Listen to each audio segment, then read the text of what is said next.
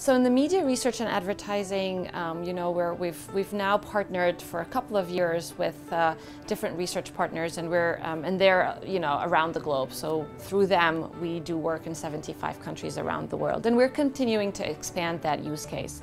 In the past year or so, we have started to diversify into new markets like automotive. So we've just finished a proof of concept with a Japanese OEM manufacturer where we installed cameras in cars in Tokyo and cars in Boston. So that was fun, see Boston drivers. Quite stressful at times, as I'm sure you can imagine. And we use all that data to fine-tune the algorithms for an automotive context. So we're getting a lot of traction there. We're also integrated into a number of social robotics that are going to be in the market towards the end of the year. So at Affectiva, our mission is to humanize technology by bringing emotional intelligence into our digital interactions.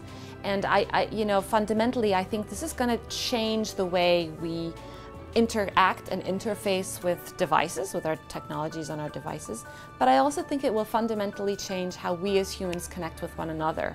A lot of our communication is mediated through technology, and I feel that even though we're connected to way more people today through our devices than we ever were, I feel like the quality of these connections are quite poor.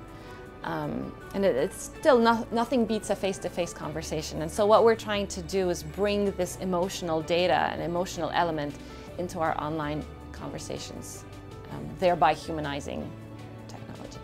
And so ultimately, we envision a future where all our devices have a small emotion chip that has, cameras and microphones and can sense and adapt to your emotion in real time.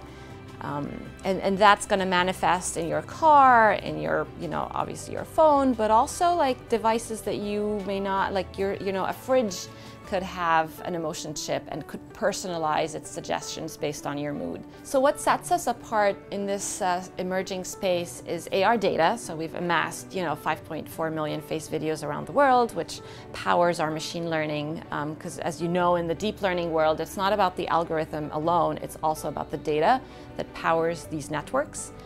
So that's definitely a competitive advantage. I would say our general market traction, the fact that we are doing business in 75 countries around the world, we're embedded into platforms that use our technology day in, day out. And then our SDKs that run on device. The notion of shrinking these machine learning models so that they run on real-time, Raspberry Pis, that's definitely something that's unique about our technology.